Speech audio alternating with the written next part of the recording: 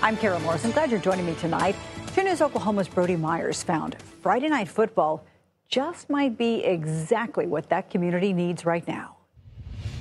Football is back in Oklahoma, and tomorrow it's back in Barnsdall. Players and coaches are excited that these stands will be filled Friday night for the first home football game since the devastating tornado. Barnsdall football players put the finishing touches on the gridiron just in time for their home opener. I think it'd be nice for them all to come out, just support us, and first home game since the storm, all that stuff be pretty good. James Johnson is a senior on the football team. His extended family is still recovering from the aftermath of the tornado. So Johnson is especially excited to be back on the field. That's a really big relief. You just be able to relax and not think about it. Barnsdall's fans are pumped too. Aaron Zappone streams all the games on Facebook, and his daughter plays softball for the school.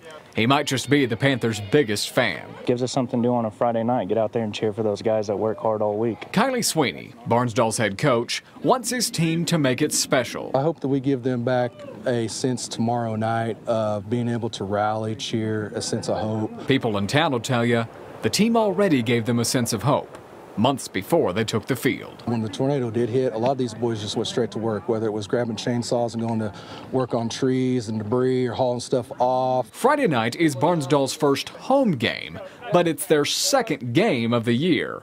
They won their first one 55-12. For their neighbors, for their friends, for their town, the Panthers are ready to continue those winning ways. I hope they enjoy. I will put on a good show for them. The game starts Friday night at 7. They'll be playing Oklahoma Union. Reporting in Barnsdall, Brody Myers, 2 News, Oklahoma.